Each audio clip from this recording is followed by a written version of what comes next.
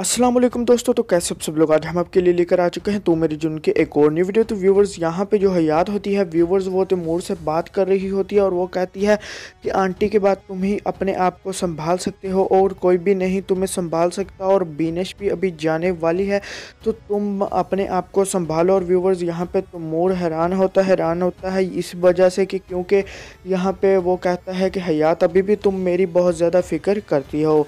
तो व्यूवर्स दूसरी जानब आप लोगों को देखने को मिलने वाला है कि व्यूवर्स यहाँ पे जो शाकरा होती है वो अपनी सौतन को कहती है कि तुम मेरे सामने ऐसे कैसे खड़ी हो, तुम मुझे बताओ कि मैं तुम्हें कैसे कहूँ, कि तुम्हें मैं क्या कहूँ, तुम्हें तो मेरे सामने आने से पहले डूब मरना चाहिए था, मर जाना चाहिए था। तो व्यूवर्स ऐसे जब वो कहती है तो व्यूवर्स शाकरा, तो व्यूवर्स यहाँ पे अभी उसकी सौतन का भी आएगा बहुत ही ज़्यादा करारा जवाब, तो वो हमें नेक्स्ट एपिसोड में देखने को मिल ही जाएगा।